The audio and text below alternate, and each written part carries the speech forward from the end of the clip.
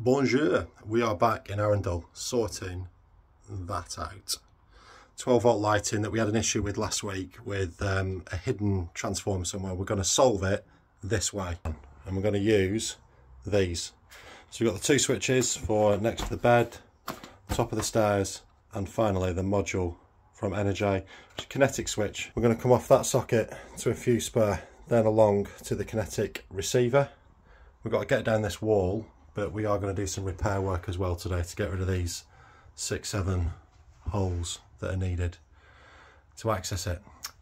Let's see how we get on. The Bell Fire State LED light. These are the tiltable ones though. Slightly bigger hole saw needed, but yeah, the bezels are interchangeable, and we're going to be going for the satin magnetic bezel. And this is how we've solved the issue with one of these. Like we said, the plan has worked. Got a fuse spur coming off the local ring circuit, feeding with a 3 amp fuse in it, I might add, feeding our receiver, and then we can see that lights, and we just got to set up our switches.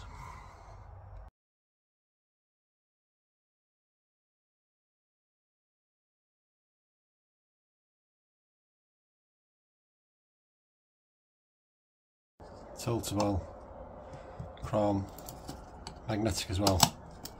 Magnetic bezel, fantastic. These ones, one of these is going to go over there when the room is decorated, and the other one is going to go at the bottom of the stairs.